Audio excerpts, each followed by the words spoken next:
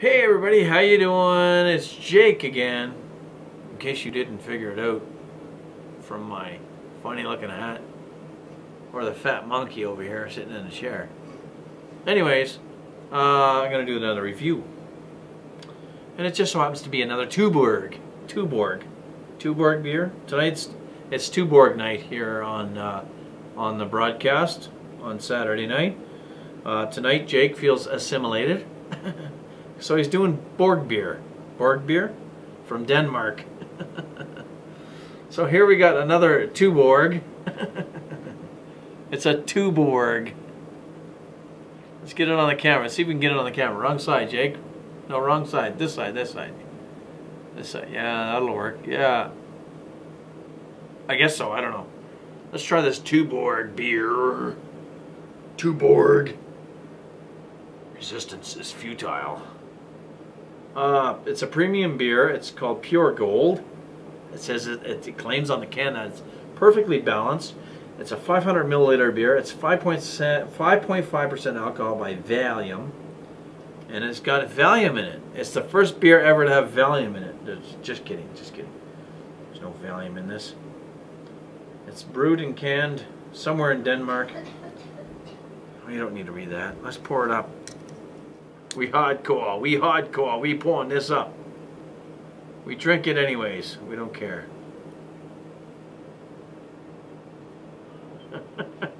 Holy Jesus. It looks the same as the other one. It looks identical to the other one, the green one. Look at the green one. The Tuborg green from Denmark. From Denmark. Let's have a sniff of this baby. Oh.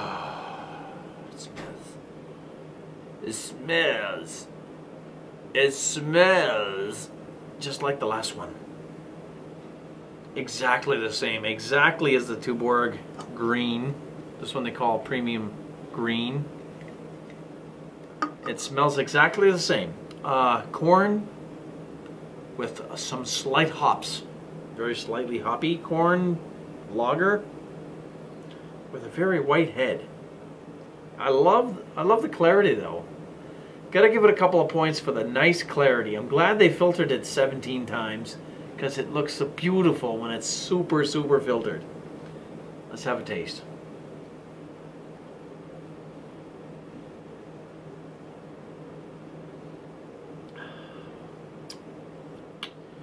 Well, let's have another taste.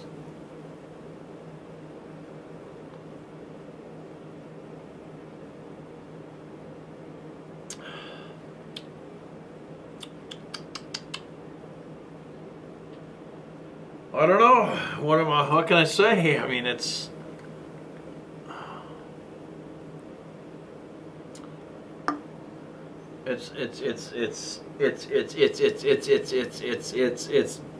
virtually the same beer in two different cans. They just put it in two different cans. It's almost virtually the same freaking beer.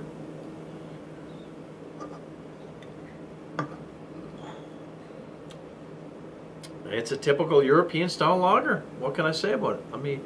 I'll give one more taste and see if I can't get something out of this.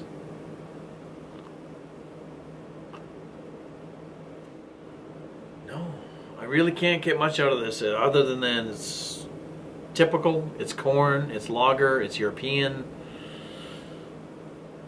Not much I can say about it, really. It's mediocre at best. Mediocre at best. And the carbonation, again, is too high. You guys, stop carbonating your beers so freaking high. It's burning my tongue. I don't know. The only thing I can say really good about it is that it's super nice and filtered. That's all I can say. You can see, look, you can see me through the glass. You can see how clear I am through the glass. Yeah. Anyways, it's typical. They call it gold. I don't know why pure gold. It's not amazing. It's absolutely not amazing.